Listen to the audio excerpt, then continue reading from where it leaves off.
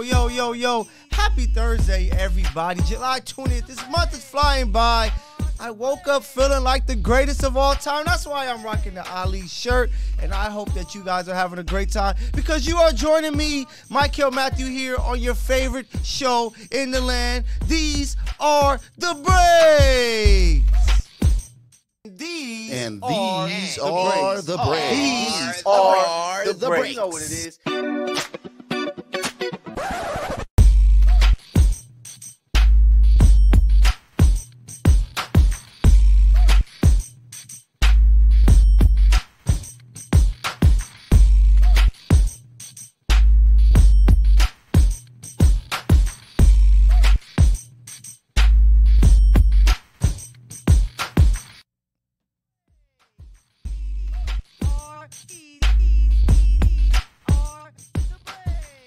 Welcome to another episode of The Breaks, the show that's here to give you all of the latest and greatest when it comes to the breaking news across the sports world, baby. I am here, Michael, to bring you everything that you need, but we usually start on the hardwood floor, but we know that, the NBA season is kind of way past us, even Summer League, which I'm going to talk about, but I got to take us to the gridiron, talk with our NFL breakdown, baby. Teams have reported to camp. Training camp is here. A lot of teams got guys showing up. You got the rookies starting it all off and the quarterbacks, and they're getting more and more players that are showing up to camp, baby. I'm so excited.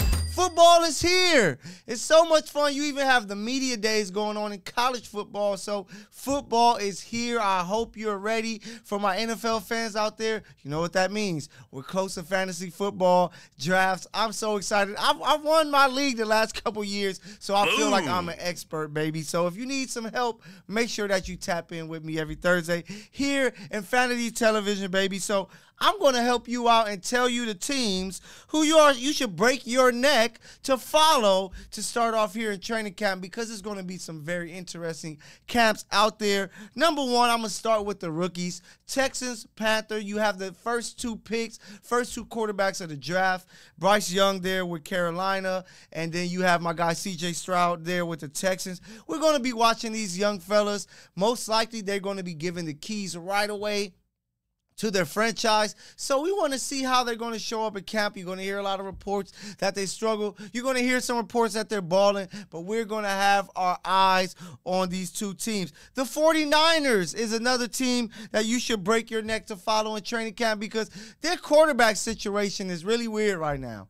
Brock Purdy, he's trying to return from injury with the injured elbow. They signed Sam Darnold. And then you have the elephant in the room, Trey Lance, the third overall pick from a few years back. He's healthy. He's ready to go. Everybody's expecting Brock Purdy to eventually get his job back when he returns. But what if Trey Lance balls out? He's a guy that's talented like a Mahomes with his ability to run, throw the ball at different angles. He's a guy that could truly be an X factor for a team that is so close to getting their berth into the Super Bowl. So I'm going to have my eyes on them, and you should too. The next team, the Green Bay Packers. Jordan Love is now the starting quarterback there. They have put together a roster offensively and defensively to make him compete, but no one believes in them really. People are saying the Detroit Lions. People are saying the Minnesota Vikings. Hell, people even like the Chicago Bears over there with Fields at quarterback.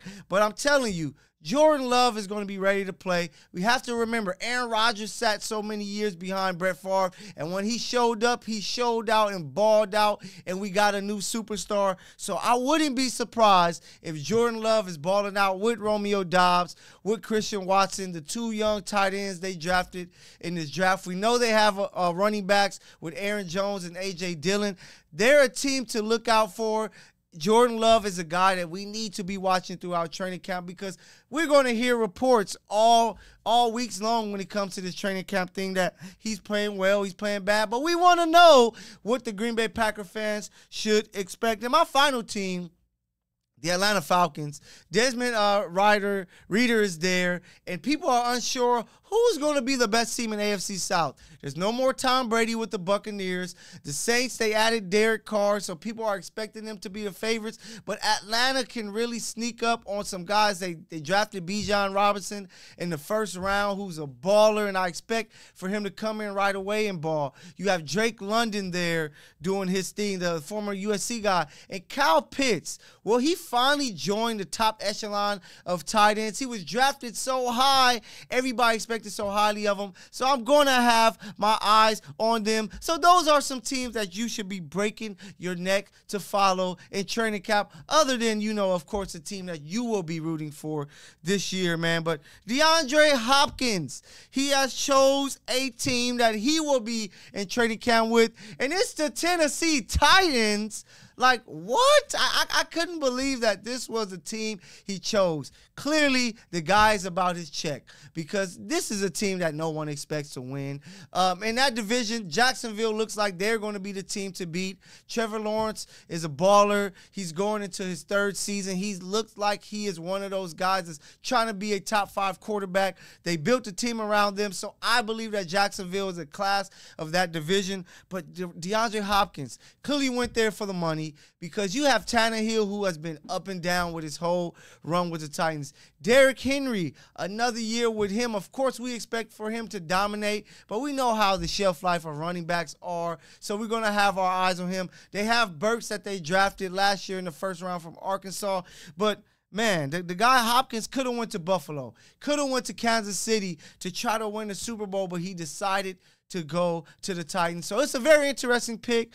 He said tighten up, so I believe he's ready and prepared to play with them. But winning, if that's something that he really wanted to do, you went to the wrong team, Mr. Hopkins. You should have signed with the Chiefs of Buffalo if you wanted to compete for a Super Bowl. But hey, go get your money. I have to respect it. But I have to talk about a group of guys who doesn't get their money when they should be getting their money, and that's the running back position. My favorite position when it comes to the pros. I don't know why these guys can't get paid. Like, the players need to be paid more out the gates. Maybe that's something that can help them, because we do know once these guys get closer to 30 that some of them do break down. Our teams just kind of give up on them because they're like, hey, you're too old. We're not paying you any money. But how some of these guys' contracts are set up, they aren't able to get their big paycheck until 27, and that might be too late. So we have to figure something out with this. And when you think about the game of football, I know people are saying the wide receiver position is more important. It's not important if you don't have a great quarterback to throw them the ball. But if you can put together a nice offensive line and run the ball, it can take you to the next level. Speaking of the Titans, that's why they've been able to win games, period, because they put together a solid O-line, and then they have one of the better running backs that we have ever seen in Derrick Henry. So running backs can help you win. You look at the guys who were in the Final Four last year when it comes to the Bengals, the Chiefs, the Niners, the Eagles. Each of those teams had running backs who were ballers or that emerged to help push their team over the top. We already seen what Christian McCaffrey did right when he went to the Niners, helped take them to the next level, nearly got them to the Super Bowl, but their quarterback injuries hurt them. The Eagles, Miles Sanders balled the entire year. He was one of the better backs. It's crazy that they let him go, but he was a key figure into that offense and the reason why Jalen Hurts was able to go to the Super Bowl with the Eagles. With the Bengals, Joe Mixon has been a baller for years. He is a guy that can catch the ball, run the ball. He can block in the passing game. He can do so much, and without him, you know, it'll be much tougher for Joe Burrow if you knew that he were only dropping back and pass. And even with the Kansas City Chiefs, Patrick Mahomes is amazing, one of the all-time greats already. But what took the Chiefs to the next level last year was they finally figured out what to do with their running backs. Isaiah Pacheco was a guy that they could pound the ball to. He continues to fall forward whenever he's running. He added an attitude to that offense that they clearly needed to help put them over the top. And that's not even mentioning Jerick McKinnon, who's one of the better blocking running backs in the NFL when it comes to protecting the quarterback. If you don't believe me, type in his name. Go and check out the highlights of the big-time blocks that he has. And then the man caught 9 touchdowns out of the back backfield. So you can't tell me that this position isn't important. This position is much needed for teams, especially if they want to get put over the top. So they need to find a way to pay these guys. You know, you got Saquon Barkley, who's like, hey, maybe I need to just fall back and let them know that I am a very important piece. And if the Giants don't have Saquon Barkley, they will be trash, trash. Boom. They need Saquon Barkley to compete because Daniel Jones, though they paid him that money, he is not that guy. Josh Jacobs, he is that guy that pushed that offense forward with the Raiders. They have to pay these running backs, but I don't know when. Hopefully they listen to me and they figure this out. But I need a break, and you need a break too, because I have more for you here with the breaks, baby. Catch you in a minute.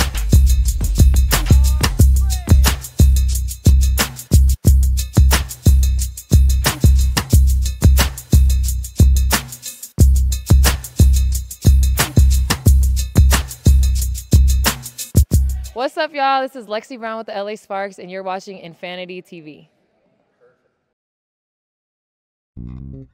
United One Protection Services. With over 30 years of experience, United One Protection Services has more expertise and knowledge than the other security companies combined. Residential, commercial, municipal, or institutional, United One Protection Services does more than just security. We protect your livelihood. United One Protection Services.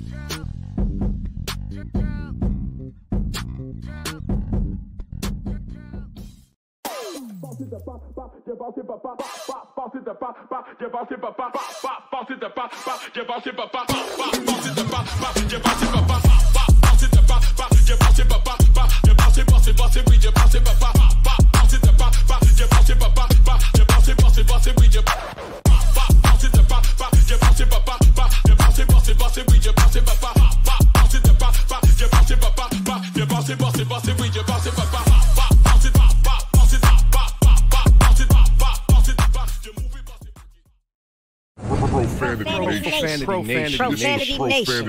A podcast for the fans, by the fans. Dive deep into the topics the other shows miss. Raw and uncensored. And he's going to play team ball. His legacy is at stake. Rare, hard-hitting interviews with players, coaches, and you, the super fans. I'm not hating. I'm like, okay, cool. Good. 3 championships in 5 years. He's more than good, bro. Profanity Nation. Listen live or subscribe on your favorite podcast platform. Powered by Jesse Brown of Keller Williams.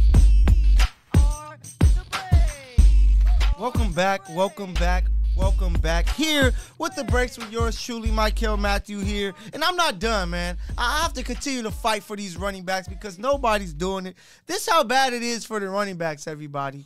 The running backs are making less money than all positions other than punters, long snappers, and fullbacks. Kickers are making more money than running backs. It's getting really bad. We know that the running back position is very important. You hear that a lot of the running backs have created a text thread where they're texting each other to figure out a plan that they can get their their due. They're like, we're important. No matter what you say, you need a running game. I don't give a damn how great your passing offense is. If you can't run the ball, it's going to be tough for you to win because you need a balance. I can't tell you the last team that just came out and threw the ball, and couldn't run the ball that won a Super Bowl. It's not realistic. Once a sucker, of course, always if you run the ball and that's all you can do, you're going to struggle because you need balance. So just passing won't help you. Just running won't help you. You need them both, and that's why you need to pay these running backs. But, man, with football season so close, training camp is here. Everybody's preparing for this long, long journey. I have to talk to you guys about my top 5. You know I like doing my top 5s here. So I have to give you my top 5s for the most iconic stadiums. So for you guys who travel to different cities to go and watch games, these are the 5 stadiums I believe that you have to go and check out a game in. Number 1, Lambeau Field, the Green Bay Packers, is super easy. So much history there. The place of Bart Starr, Brett Favre, Aaron Rodgers. The Lombardi is named after the great Vince Lombardi. So you have to go to this Packer Stadium, Lambeau Field. It is amazing. It will be the top of the class when it comes to all the stadiums in the league. Number 2, Arrowhead Stadium. The best fans in the game. Number 1 fans in the game. The Chiefs crowd is always the craziest. Now they have Patrick Mahomes there, so they are 2-time champions. Recently, of course, they had the Super Bowl way back with Lynn Dawson. They had the great run in the 90s, but now more than ever, because this team is competing for a Super Bowl year in, year out, Arrowhead Stadium in Kansas City, Missouri is to another level. That's number 2. Number 3, Heinz Field, another legendary place. The Pittsburgh Steelers, some big-time football there. You get a lot of the AFC North coming in there and battling them there. It's a field that, I remember from the early 2000s when Tommy Maddox was there from the XFL and he was balling out. You had Bill Cowher being the head coach there. Then you draft a young Ben Roethlisberger, and they helped take that building to the next level. Number 4, I have to do it. It's America's team, AT&T Stadium, the house that Jerry built. It is an amazing stadium to be inside of, the big screen. Just it's $1 billion+. Real money is into that stadium, so you have to check it out. And I know, me being in LA, I could be biased and say SoFi because it's also one of the most beautiful stadiums that you will see in the land. But I'm going to go Mile High Stadium. The Denver Broncos, they've been balling out there since, the 90s with Elway, Terrell Davis, Shannon Sharp and that group. Now with Russell Wilson, they're hoping to turn things around there in his second year. Peyton Manning played a couple years there, played in 2 Super Bowls. It's a beautiful stadium as well, and when guys come in there, they have to get used to, everything that's there when it comes to Denver and Mile High Stadium. So those are my top 5 of the most iconic. I know Seattle, I'm so sorry I left you out, but these are my top 5, damn it. But you guys can let me know down below in the comments. What do you think? What are your top 5 most iconic stadiums in the NFL today? Let me know.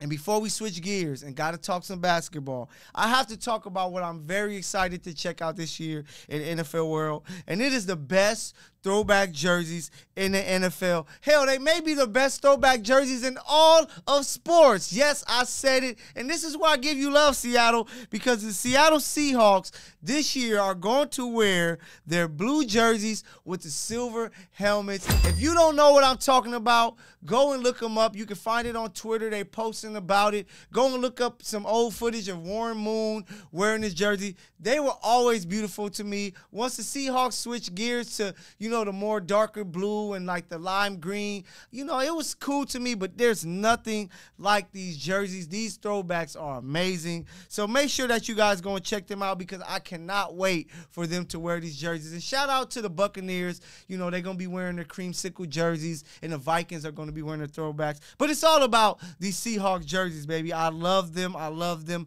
I love them. But we got to talk about some hoop, so I have to break away with you, and it's time for the breakaway report. And you know how I got to start this. Cleveland, this is for you. That is what the Cleveland Cavaliers are screaming after they won the Summer League championship. I still can't believe that they give these guys rings. It's just a summer league, but Cleveland is going to celebrate whatever championship they can receive. Shout out to Amani Bates because the guy balled out. He played some great basketball. Isaiah Mobley, but I'm really focusing in on Bates because a few years ago, he was on Instagram, Twitter. He was a superstar in high school. It didn't go how it was supposed to go there at Memphis. He ended up at Eastern Michigan and had to do his thing. He was drafted in the second round, but he had a hell of a run in the summer league, averaging around 17 or 18 points. He could be a huge steal for the Cleveland Cavaliers if he can accept his role as a bench scorer, catch and shoot guy. He can be a great, great steal for them. So I love this for Cleveland. Congratulations on your summer league championship, because you may not be winning another championship anytime soon unless it's the Summer League, just to let you know, Cleveland. But kudos to you guys for taking care of business there in Vegas. Daryl Morey, he said he is looking to honor James Harden's trade request, but is looking for pieces that could come in and keep them in the championship race. They don't really want to trade James Harden. If James shows up and says, hey, I'm here, I'm going to play, they're going to stick it through. This is what Murray is talking about, the GM there with the Sixers. But he said, hey, if we're going to trade him, we don't want no scrubs. We want somebody that could come in here and compete. We have the MVP. We have Tyrese Maxey. We have some players and pieces there that can win a championship. We just need some guys or a guy that can come in for Harden that can help put them over the top. So I'm going to make sure I'm monitoring that situation for you guys. And DeAndre Ayton, he is looking to prove to everyone that he is a baller. He is coming out and he's saying, I can feel the whole world hating me. My goal this whole summer is to change to the narrative. And he's damn right. You're not just some guy that was drafted late in the lottery, end of the first round. You were the first overall pick, DeAndre Ayton. Everybody expects more from you. You're playing with KD. You're playing with Devin Booker. Now Bradley Beal. If you can be that anchor and that guy that is competing with all of the top bigs in the league, whether you're scoring, whether you're playing defense, whether you're rebounding, you can help your team win an NBA championship. So I don't give a damn if you're saying the world is hating on you. You're supposed to show up and ball out, and last year you didn't do enough, man. So you have to figure this out. And you know, I have to talk about LeBron James before we get up out of here, because before we go to this break, because people are saying his best teammate, people are saying that Kyrie may be the best guy to ever, you know, play the game of basketball when he has the basketball in his hand. Even LeBron agreed, but people are talking nonsense when they're coming out and saying that Kyrie is his best teammate. Hell, he's not even the best guard LeBron has ever played with, and I love Kyrie's game. One of my favorite players today, but do people forget that LeBron James played with Dwayne Wade, one of the top 75 players ever, one of the top 3 shooting guards to ever lace up their sneakers on the floor. D. Wade was a baller there in Miami. Yes, he dealt with some injuries and things like that, but he took a step back. He could have went out and averaged 25 plus if he wanted to. We saw what he did the first year playing with LeBron, but he had to take a step back to let LeBron be LeBron, but still scoring 20 points a game, still being that leader, teaching LeBron James this is what you have to do to win. So put some respect on D-Wade's name, because without D-Wade, LeBron wouldn't have those 2 championships that he won in Miami. And hell, if he didn't win with Miami there, maybe he would have never gotten a championship. We would never know. But D-Wade was a key piece and figure with that team. But hey, I got more for you. You guys need a break. I need a break. And make sure that you guys get you some snacks, some water, because I got more for you here with the breaks, baby. What's up, y'all? It's your girl, Chanel Gwimike, and you're watching Infanity Television. Boom.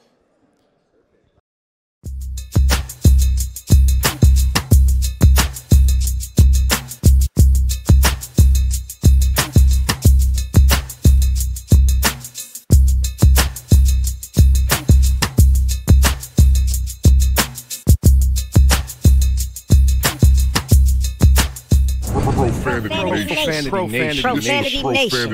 A podcast for the fans, by the fans. Dive deep into the topics the other shows miss. Raw and uncensored. And he's going to play team ball. His legacy is at stake. Rare, hard-hitting interviews with players, coaches, and you, the super fans. I'm not hating. I'm like, okay, cool. Good. 3 championships in 5 years. He's more than good, bro. Profanity Nation. Listen live or subscribe on your favorite podcast platform. Powered by Jesse Brown of Keller Williams.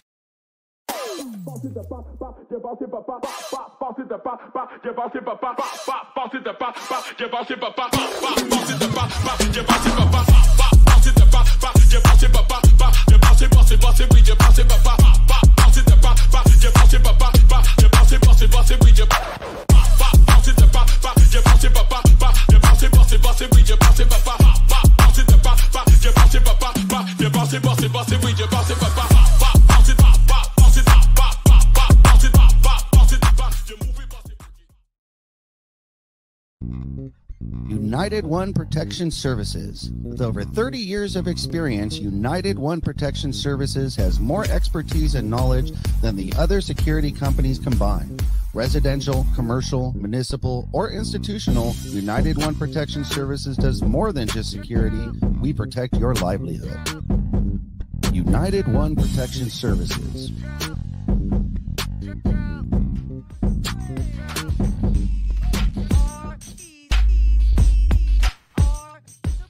Welcome back here for the home stretch for this episode of The Breaks with yours truly, Michael Matthew here. And, you know, still got some more hoops to talk about. Let me know what you guys think. Is Kyrie Irving the best guard that LeBron James has ever teamed up with, or is it D-Wade? Let me know which side you're on. Team Wade, Team Kyrie. Let me know down below in the comments. And I have to talk about this situation. Draymond Green versus Jordan Poole and his dad. This is getting out of hand. Much respect to you, Draymond Green. You're a hell of a player on the court. You're an important piece to the Warriors dynasty. You're doing great when it comes to your media run. But enough is enough. This situation should be dead and gone. You're still talking about the situation. It's getting ugly with now Jordan Poole's dad getting involved. You need to just let this go. The situation happened.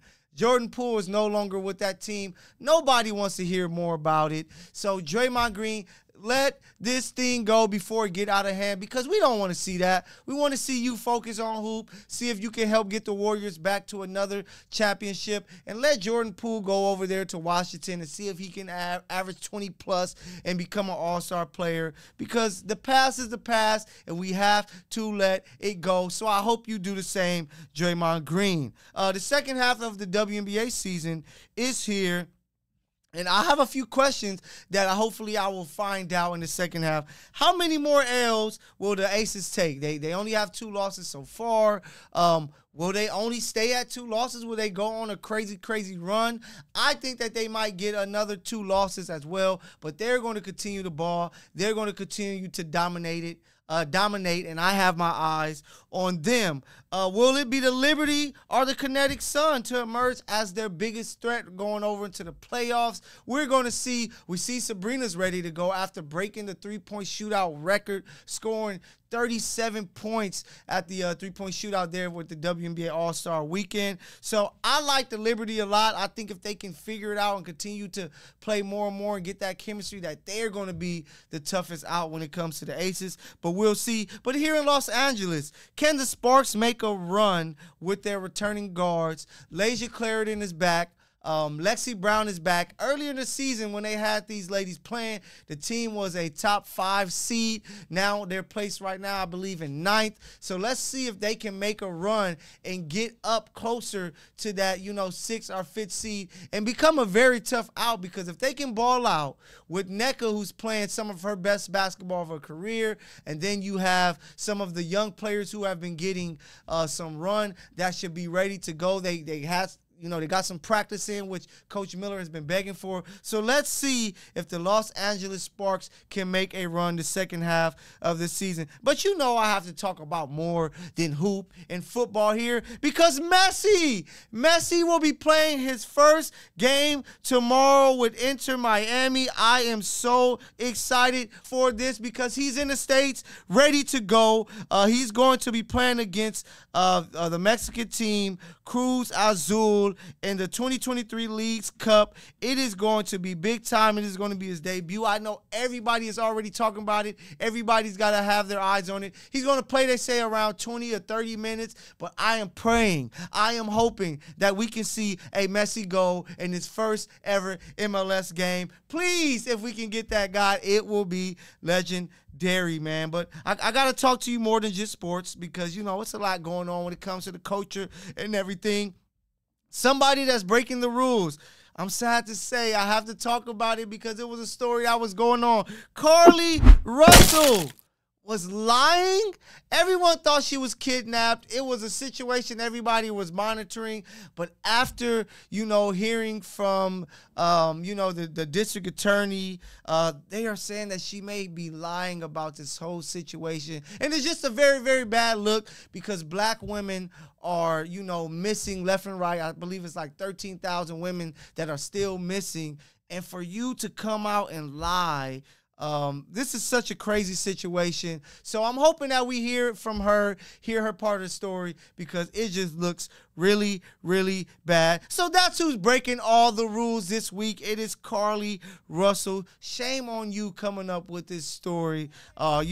She needs help, whether she got kidnapped or not, but she needs help, especially if she's lying about this, because why would you come up with this crazy story? Before we get out of here, shout out to Drake. His All Aboard tour is going on. It's going crazy. It's going up. You're seeing all these videos all over social media. He's doing his thing. Tomorrow, we got some new Nas and Hit Boy. Another album, Magic 2, is coming out. And it is one of the greatest runs. Rapper, producer, Nas, they gave us 3 King Diseases, Magic, and now Magic 2. I expect it to be great, and I can't wait to tune in. And I have to give another week of giving a shout out to Jay-Z. Another milestone for this man. The guy becomes the first black male artist to earn 10 double platinum albums. 10 double platinum albums. I guess that's why he throw up the rock, because it's a 10, baby. So shout out to Jay-Z. Shout out to you for tapping in with me. Thank you for giving me some of your time this Thursday, Friday, Saturday, Sunday. Whenever you tap in to your favorite show, The Breaks, I will catch you next week with more to talk about when it comes to sports and culture, because I am here, Michael Matthew, bringing you your favorite show on the land. These are The Breaks. Catch you next week, baby. Peace.